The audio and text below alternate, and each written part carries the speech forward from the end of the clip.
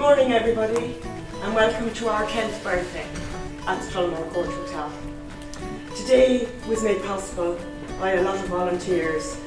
I'd like to thank everybody for coming here. I know it hasn't been easy for a lot of patients to travel and we really appreciate your support and we'd like to thank you very much.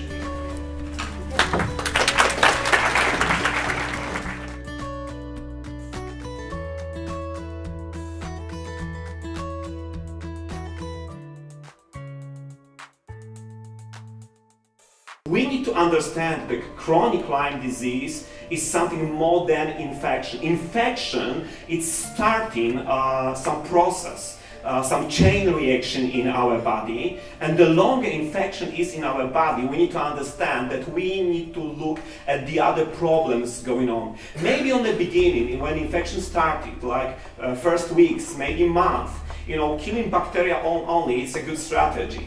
But after a period of time, after years, you know that killing strategy only is not enough.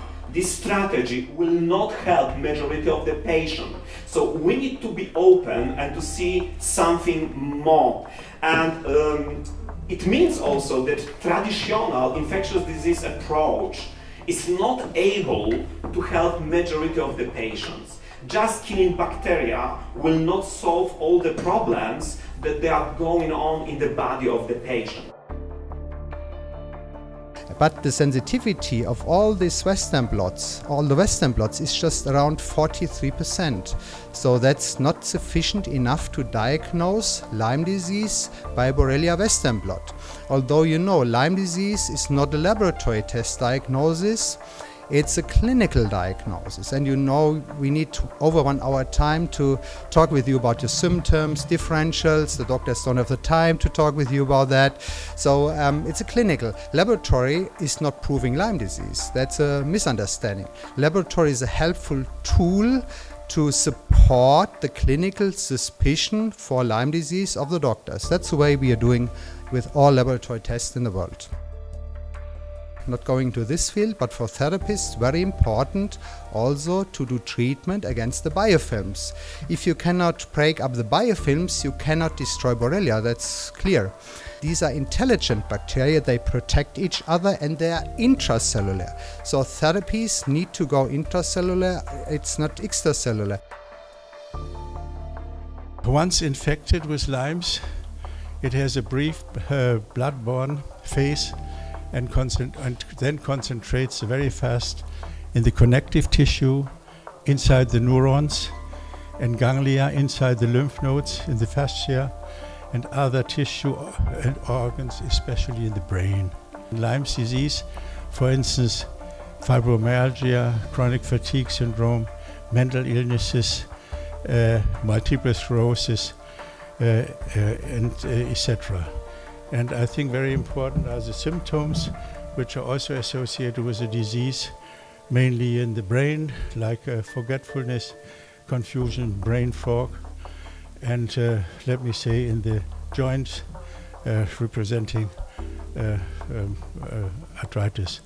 So the cause for these multiple systemic problems of Lyme's disease, what you heard all day, is a persistent chronic infection, the production of biotoxins and neurotoxins, and you have to be aware of this situation. Every second of your life, the bacteria inside your cells, if you have Lyme's, produce biotoxins and neurotoxins, and this again cause chronic inflammation and liberate inflammatory cytokines, which do another destruction and the manifestation of the disease and in different organs. So Lyme disease is also called the great imitator because very many diseases can hide behind Lyme's disease. What makes Lyme's disease so specific and why? We heard about and a lot about this. This is the Borrelia itself. It has 3 layers and it's not very well recognized by the immune system. It does not need oxygen. It can persist so that and it has a very slow dividing time, so that antibiotics cannot kill it. because antibiotics are only effective in bacteria which have a dividing time of 20 minutes. Borrelia has a dividing time of 2 to 4 days. So that means you have to treat borreliosis at least 1.5 or 2 years, and nobody would survive this. Only the Borrelia would survive it. Now, what's the difference between cytotoxic T cells and natural killer cells? Well, cytotoxic T cells can only eliminate infected cells if they recognize the infected cells. And it's logical, because if cells are infected by an intracellular pathogen, they will display some kind of information on their surface. So they are what we call marked, and then the cytotoxic T cells can eliminate them. But the bacteria kind of spreads and doesn't kill you quickly. That's the problem. It kills you slowly if it's not diagnosed. And over years and years and months and years, it's the combination of untreated infection and that cascade of infection, inflammation and damaged immune system that I think is creating the problem. The best way to maybe get your body in order and in health is to actually reinnovate the microbiome or the bacteria in your gut and in your body. So this is about the microbiome. And the microbiome can be considered almost its separate organ. Now, we are, and I believe this to be true, that we are at a new scientific forefront where we are only beginning to understand the importance of the microbiome. Not as a collection of just bugs and viruses and bacteria and fungus, but all together as a vital organ, almost as sort of the coordinator, the manager, that has much to do with our health and balance as, let's say, our heart and our brain. You look so well, you must be okay, it must be in your head. Instead, maybe it's just we have to look further by what you can't see. You've been a great audience. It's great to see you all here. Thank you.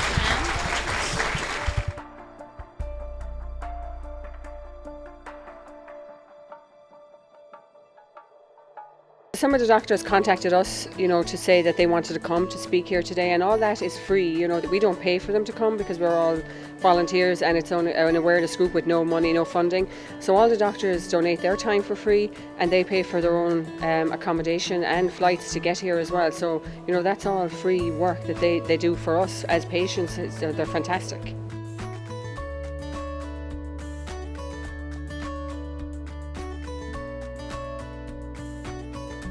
My daughter got sick on the 4th of February 2012, I even know the date, and it was September 2013 before we knew what she had, so it was Lyme disease. I had seen TikTok Ireland was outside the Oireachtas with Dr. Armin, and there was 3 other TikTok representatives, and that highlighted my awareness that, oh, there is a group in Ireland. I contacted TikTok, and then, I knew there was others out there like us, trying to find an answer, trying to get somewhere to help my daughter, and it was through TikTok was our first contact. So that was fantastic back in September 2013, and now it's 2019, so we're giving back. Your daughter's obviously well? Yes, she's just completed a year of college. She was in a wheelchair. She started out her life, I suppose, from Lyme in a wheelchair. So we went through the help of Armin and also through the help of Dr. Stram. My daughter is walking. She did college and she goes on a J1 next Friday for 4 months to San Francisco. So, without their help and support, I don't know where we'd have been. It is TikTok's 10th anniversary. I'm forever grateful to Jenny O'Dea for creating TikTok 10 years ago, because without Jenny there would be no TikTok, and we would have never got the support that we needed back in September 2013. We'd probably still be doing the circuit and wondering what is wrong and looking for help. So thank you, TikTok. So I'd like to also thank everybody who has come here today, and I'd like to thank all the doctors and the stands who donated their time for free, and of course to the members. Without the members we wouldn't have a conference in the first place. So thank you to everybody, thank you to all our volunteers, to all the people that helped today to make it possible. Thank you very much. Of the many advocacy groups I have met with and worked with, I can say that TikTok is one of the best here in Ireland. They do an incredibly professional job. They're very well organized. The event was phenomenal. both in who they invited and how they ran the event. And I want to give them a huge congratulations for their sustainable 10-year effort in trying to make changes in the Lyme epidemic.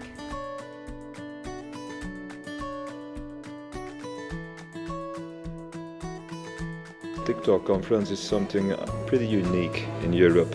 I'm lecturing a lot, basically every weekend on conferences, and this is the only conference where really patients manage to organize and to invite every year good lecturers.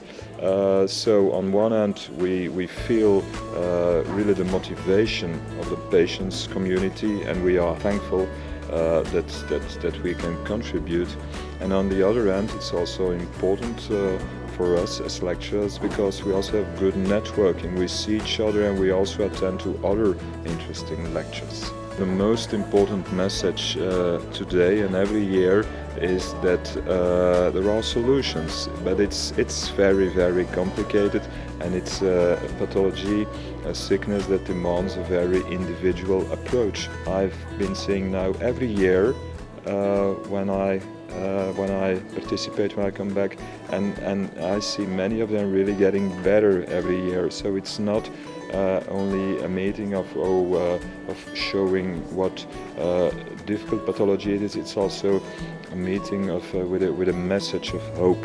It's a perfect organization. I know how much work it is to organize a conference. It's unbelievable. People really don't realize, but it's really day and night, with especially the last weeks. So thank you for doing this, and thank you for inviting us, because basically we only have to come here, give a lecture, and that's it, but there's so many work to do next to this. So thank you, and well, if I'm invited next year, if I'm invited, I will come back. Today was the best day in my life, and we feel so good here in Ireland. We come back surely, and we hope that we can help more patients in Ireland.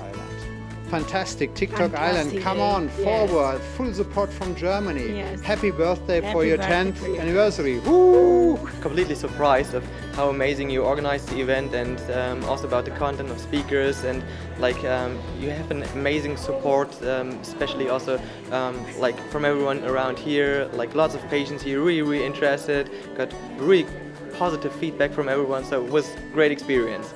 Keep up the good work you're doing, and keep up fighting against Lyme, and keep up fighting for awareness of this disease. A happy anniversary, TikTok. You have meant the world to me in terms of getting a diagnosis and getting treatment and getting my life back. Thank you so much.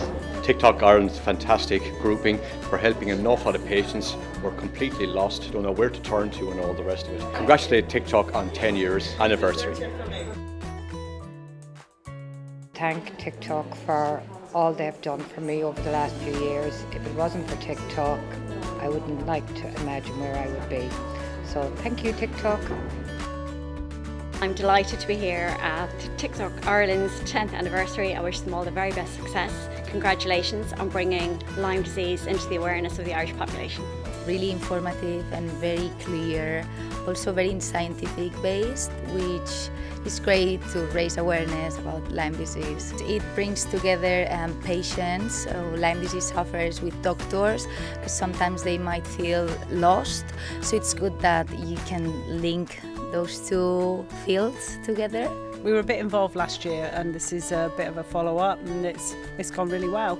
It's been great talking to people. Happy 10th anniversary, TikTok. Happy 10th anniversary to TikTok Ireland. Well done to everybody. They're amazing. You did a great job as always, and yeah, great. Well done. I thought the event today was fabulous. I think it was well orchestrated. I think you had great speakers, and I'm just so grateful, and I have gratitude for being here and being aligned with this group. Happy 10th anniversary, TikTok. Keep up the fight, keep up the work, don't give up. Our patients and everyone here is looking for you to keep it up. My wish is that someone, powers that be, would realise that we have a serious problem in Ireland. And I know for the future we have loads of volunteers coming on that will keep TikTok alive and going strong for the next 10 years.